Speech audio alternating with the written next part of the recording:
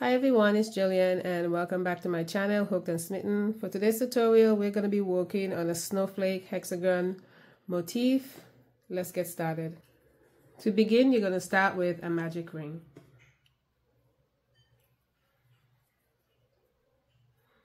You're going to chain 2. You're going to make a double crochet inside the ring. And along with the chain 2 that you made in the beginning and the double crochet, that's going to count as your first double crochet 2 stitches together. You're now going to chain 2, and this will be the start of your repeat for round 1. You're going to double crochet 2 stitches together inside the ring. You're going to wrap your hook, go inside the ring, and you're going to pull up a loop. And you're going to pull 2 loops off your hook. You have 2 left. You're going to wrap your hook, go inside the ring, pull up a loop. You have 4 loops here. You're going to pull 2 loops off. And you have 3 loops left, and you're going to wrap your hook and pull through all 3 loops. And that is a double crochet 2 stitches together. And you're going to repeat. You're going to chain 2 and double crochet 2 stitches together. Wrap your hook, go into the ring, pull up a loop. You have 3 loops, pull 2 loops off. Wrap your hook, go into the ring, pull up a loop. You have 4 loops on your hook, pull through 2 loops. You have 3 loops left, and you're going to wrap your hook and pull through all 3. And you're going to repeat, chain 2, double crochet 2 stitches together.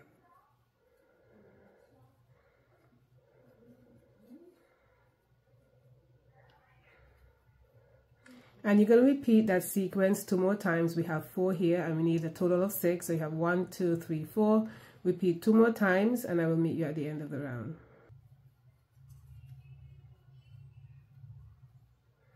At the end of the round, you're going to chain 2. And you're going to join to the first cluster. You're going to pull your ring close, and you're going to join to the first cluster with a slip stitch. And that is the end of round 1. To begin round 2, you're going to start by making a slip stitch into the chain 2.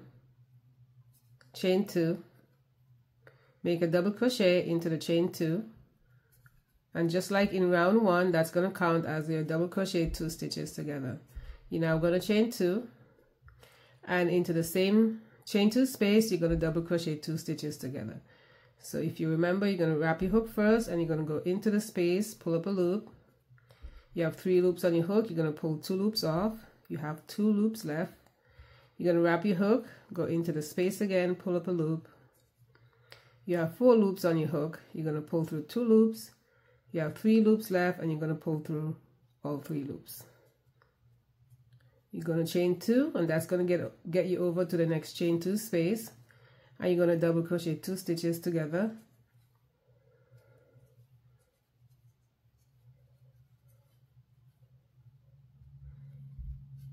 Chain 2. And you're going to double crochet 2 stitches together into the same space.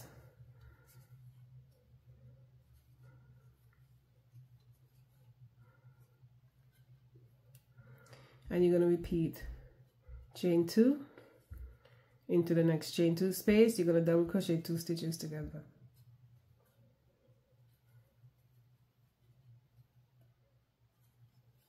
Chain 2 and double crochet 2 stitches together into the same space.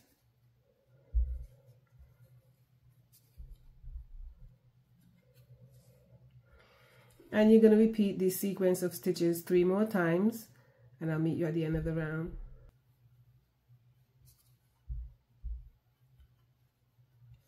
At the end of the round, you're going to chain 2, and you're going to make a slip stitch to the first cluster. And that is the end of round 2. For round 3, you're going to start by making a slip stitch into the chain 2 space. You're going to chain 2. Make a double crochet into the chain 2. Chain 3. This time you're going to chain 3, not 2. And make a double crochet 2 stitches together into the same space.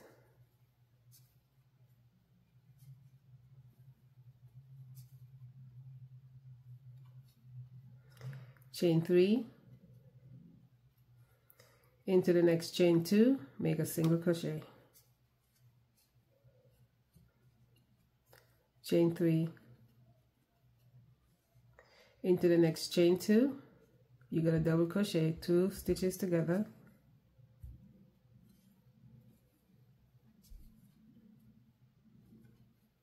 chain 3,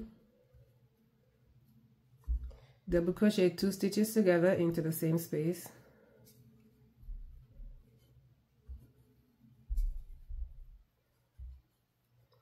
and you're going to repeat. You're going to chain 3, single crochet into the next space, chain 3, double crochet 2 stitches together into the next space,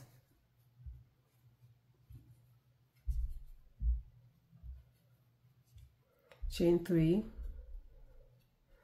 and make a double crochet 2 stitches together into the same space.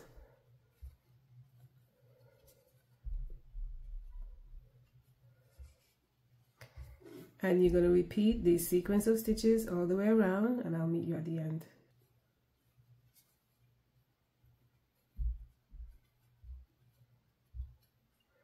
At the end here, you should have 1 chain 2 space left, and into that space you're going to make a single crochet.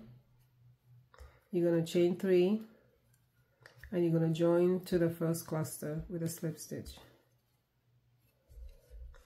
And that is the end of round 3. To begin round 4, you're going to start by making a slip stitch into the chain 3, chain 2, make a double crochet into the chain 2, into the chain 3, you're going to chain 1,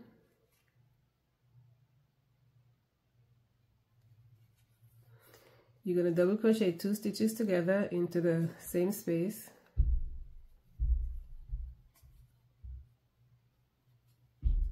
you're going to chain 3, and you're going to make a picot stitch by inserting your hook at the base of the last cluster that you made. So you're going to insert your hook under these 3 loops like that, and you should have 4 loops on your hook, and you're going to make a slip stitch through all the stitches. And that is your picot stitch right there. Chain 1 and make a double crochet 2 stitches together into the same space.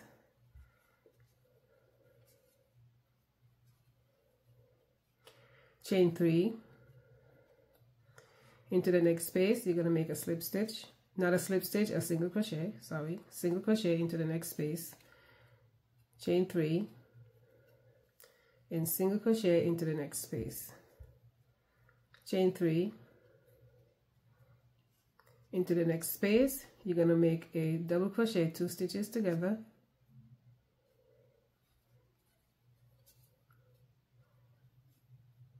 chain 1, double crochet 2 stitches together,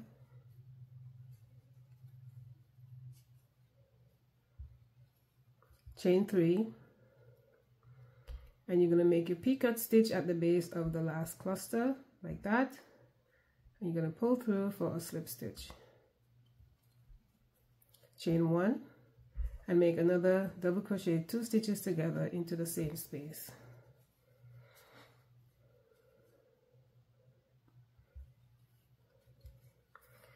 And you're going to repeat. You're going to chain 3, single crochet into the next space, chain 3, single crochet into the next space, chain 3, and make a double crochet cluster into the next space, double crochet 2 stitches together, chain 1, double crochet 2 stitches together into the same space, chain 3 to make your picot,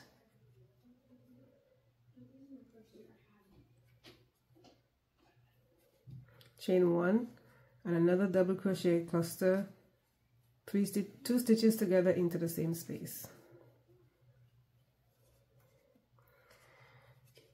And you're going to repeat this sequence of stitches all the way around, and I'll meet you at the end.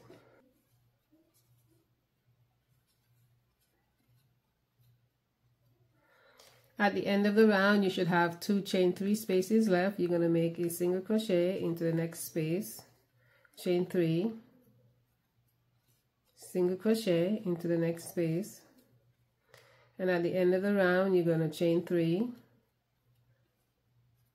and you're going to make a slip stitch to the first cluster. And I'm going to cut my yarn here. We're going to switch colors for the next round.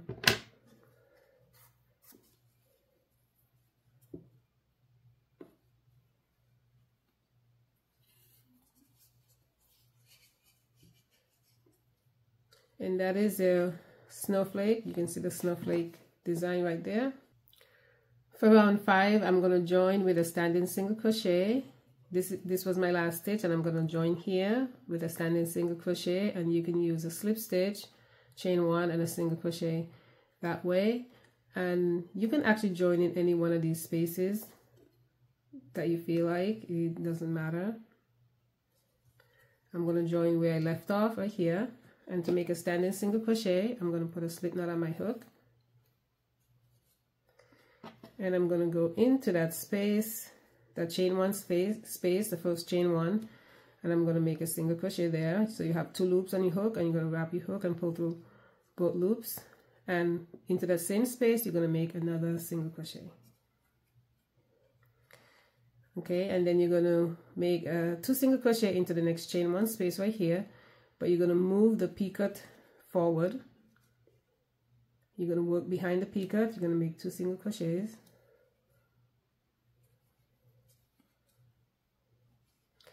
Into the chain 3, you're going to make 2 double crochets.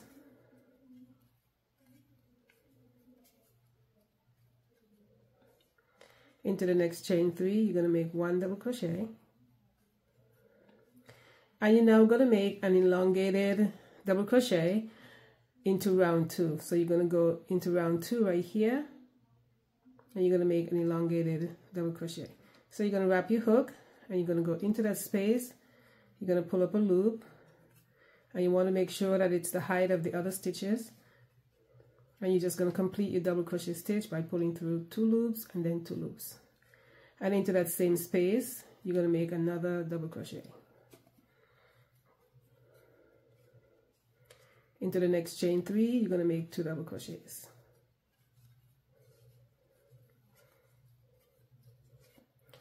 And this here is your stitch repeat for round 5. So you're going to repeat again by making 2 single crochets into the chain 1. You're going to make 2 single crochets into the next chain 1 by moving the picot, by working behind the picot stitch.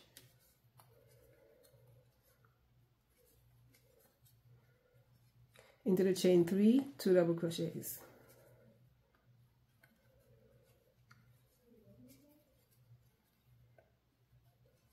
Into the next chain 3, 1 double crochet, and then you're going to make an elongated double crochet into round 2, making sure to pull up on that stitch so that it's the height of the other stitches, and you're going to finish your double crochet stitch. And into that same space you're going to make another double crochet. Into the next chain 3, 2 double crochets.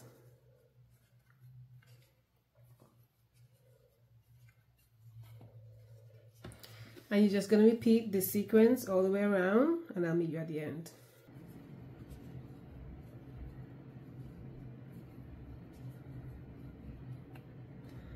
At the end of the round you're going to make a slip stitch into the first single crochet stitch.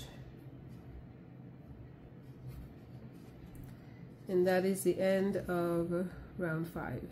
For round 6, you're going to start by making a slip stitch into the next single crochet stitch, and you're going to slip stitch into the space behind the picot. On one side you have 2 single crochets and 2 single crochets on the next, and you're going to go into the space behind the picot, and you're going to make a slip stitch,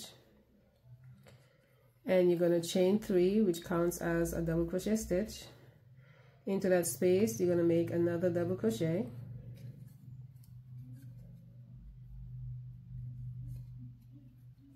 chain 3, and make 2 double crochets into the same space. And and this is going to count as your first corner for the hexagon. You're now going to be working, you're going to skip the 2 single crochets and you're going to work into the space between the single crochet and the double crochet, and you're going to make 2 double crochets.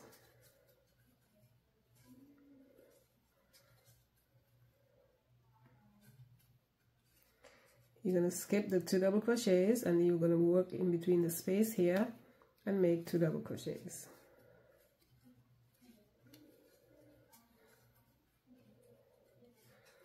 You're going to skip those stitches and you're going to be working into the space, make 2 double crochets.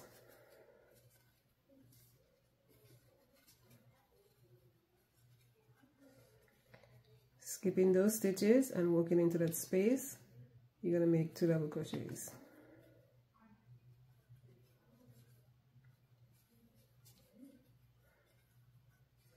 And you're now at another picot and you're going to skip those 2 single crochets and you're going to make another corner by working into that space behind the picot. So you're going to make 2 double crochets.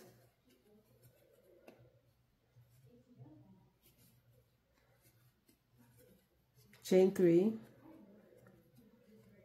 Make 2 more double crochets into the same space.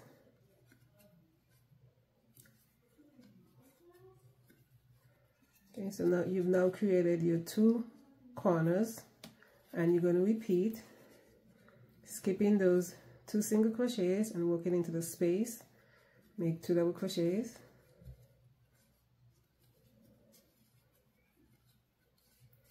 Skip those 2 double crochets and working into that space, make 2 double crochets.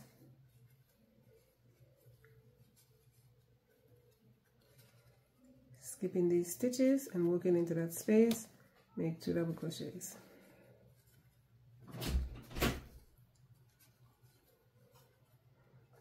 Okay, you're going to skip these stitches and make 2 double crochets into the next space.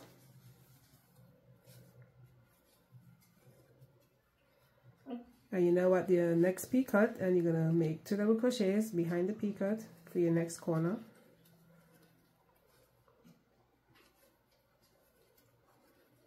You're going to chain 3 and make 2 double crochets into that same space.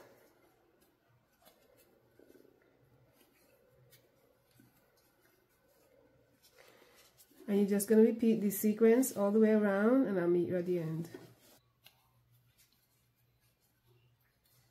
At the end of the round, you're going to fasten off by joining to the first stitch here, and I usually join to the first double crochet stitch, and I use an invisible join, so I'm just going to cut my yarn here.